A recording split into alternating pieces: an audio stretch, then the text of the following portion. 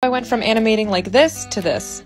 Now, animation is one of those things that take literally forever to learn, and by the time I made this film, I had about 4 years of animation learning under my belt. You gotta start with fundamentals. Here we have a bunch of different weights of balls. Once you learn the basics of like eases and keyframes and secondary action, honestly, everything else is just tweaking those skills. In animation school, we all had to learn 3D.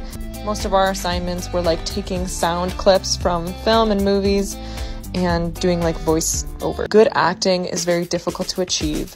Bigger actions are always more easy to do. Like this action, for example, it always follows an arc. It's very to the point, but something that requires acting is always harder.